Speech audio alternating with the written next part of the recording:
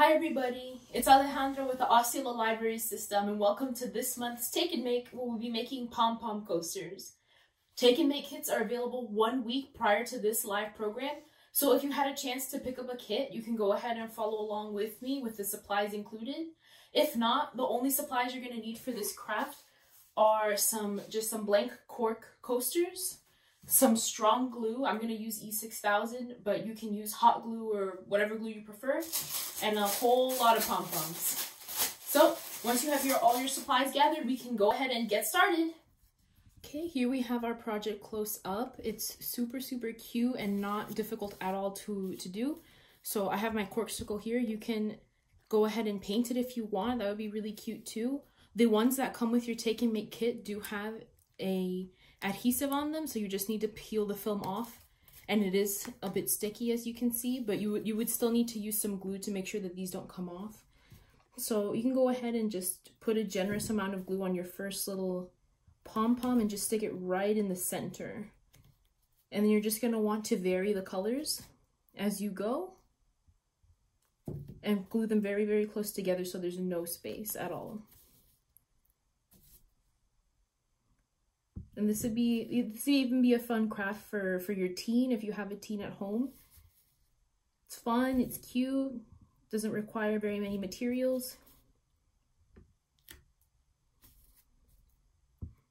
And I can make one of these in about, I would say 15-ish minutes. So not very time consuming either.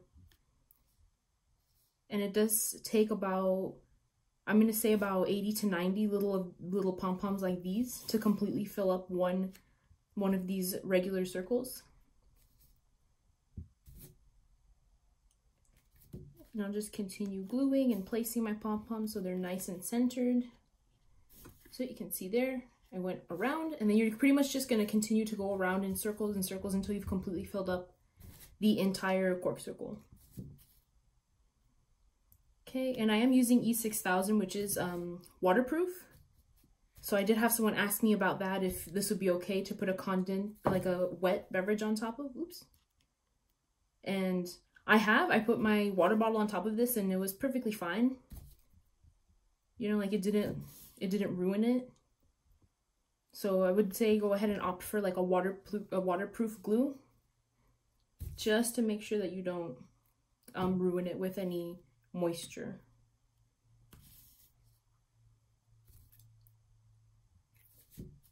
Okay, so I'm not gonna glue the entire thing if I don't want to be here for the whole 15 minutes, but that's what you're gonna end up with as your end result.